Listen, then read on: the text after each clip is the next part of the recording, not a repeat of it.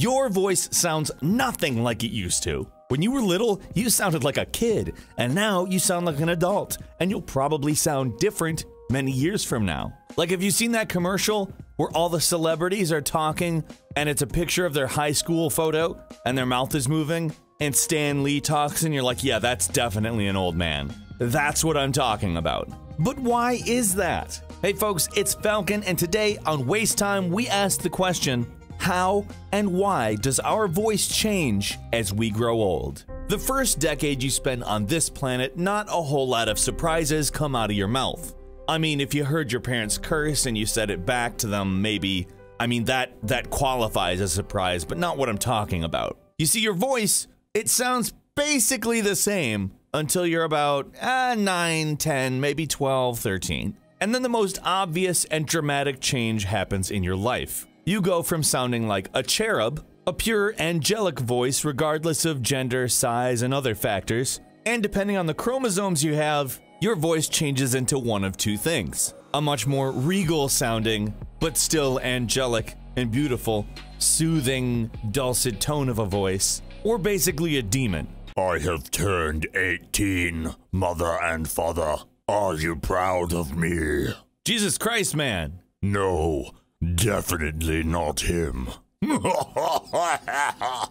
So obviously the hormonal developments in your body are behind the changes that happen at puberty. But aside from those, what causes a person's voice to change over their entire life? Well, there are actually a large number of factors that deal with it, but let's start with the simple things. As you age, your body has trouble making tissues, whether that be muscle tissue or various other tissues, the tissues that make up your vocal cords, for instance, which do get injured from sickness and overuse, do end up making your voice sort of regenerate every time it's used slightly differently. Now, it's not going to be something that utterly changes your voice to an unrecognizable point. Most people can tell that you're you, regardless of what age you are.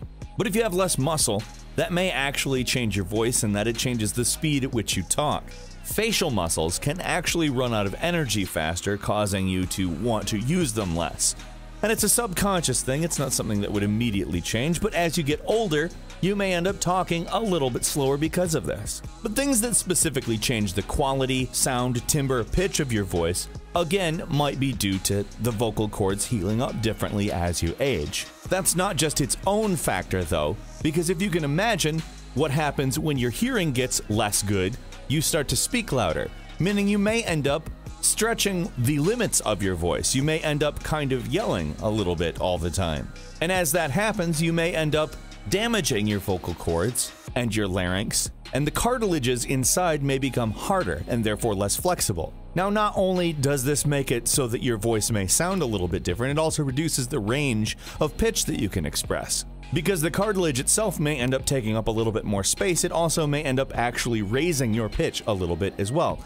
That being said, in men, it's more common for their pitch to go up over the years as opposed to go down, whereas usually a woman's voice will stay the same in pitch or go down in pitch even, which implies that the cartilage issue is actually less detrimental towards women. As these cells and fibers heal in different ways, vocal folds can end up becoming, well, let's just say less flexible. They can be stiffer, thinner, more brittle. This is similar to a lot of things that can happen to someone as they age, however, it does affect males more.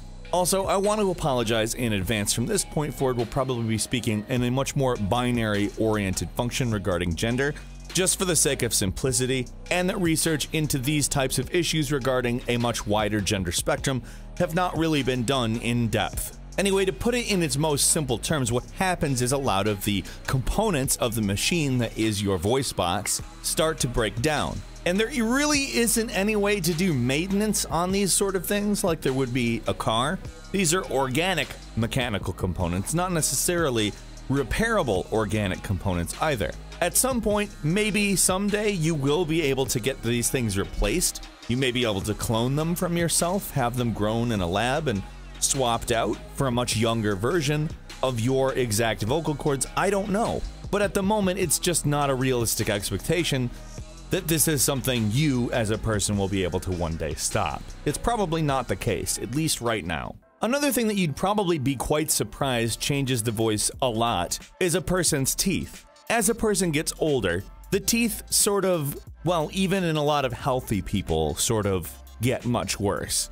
In a lot of cases, people have to have their teeth removed and they get full dentures. This can change your voice more than you think. Your S's, your F's, a lot of consonants are going to be completely different as you talk. And also, it's going to cause you to move your mouth in a different way, which is going to cause you to do something that you may not expect. Let's talk about guitars and electronic music for just a moment. Have you ever heard a song with a full-on robot voice in it? Or any number of rock songs with a guitar solo that kind of talks? You'd actually be quite surprised to learn how that happens in a lot of cases. You may have seen it, they have plenty of videos of doing it on YouTube. But one of the more interesting ways to do this specifically is to pipe sound, literally pipe it into your mouth through a plastic tube, and then use the inside of your mouth as a means to manipulate the sound. You see, your mouth is essentially a sound chamber, and the shape of it alters the sound. When you introduce dentures or take teeth out or have an operation on your gums because you got cancer, this changes your voice. This changes how your voice comes out. This changes very, very much what you sound like without necessarily changing even your vocal cords at all. So TLDR, the reason that your voice changes through the years as you get older and wiser is that your voice is an extremely complex machine with a lot of parts that all depend on your body for maintenance. And once your body starts going, I don't know if I really want to do that anymore, there's a lot of work and not a lot of payoff. Let's be frank here, like, he doesn't really say anything that valuable. Once your body gets that attitude, it's over. Very minor changes to what's going on in your mouth or throat completely change your voice. If you want to test that, if you want to go, I don't really completely believe that, just put your hand over your mouth but continue to talk. It sounds pretty weird, doesn't it? Hey everybody, this is what I sound like putting my hand over my mouth and continuing to talk. It sounds nothing like I sound normally. Get it? Little changes over years.